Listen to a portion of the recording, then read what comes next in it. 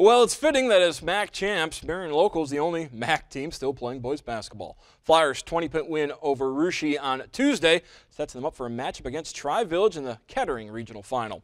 Tuesday night's contest with the Raiders was close for most of the first three quarters, but the Flyers pulled away in the fourth. Juniors Ryan Bruns and Dustin Rethman leading the way for Marion Local. Bruns 19, Rethman with 17.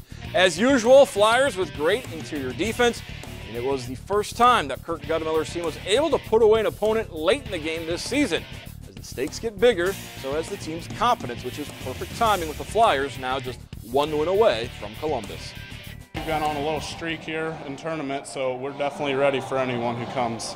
I think we're coming as a team. With our late start this year, you know, it's been a work in progress, but we've gotten to this point where we're one game away from state.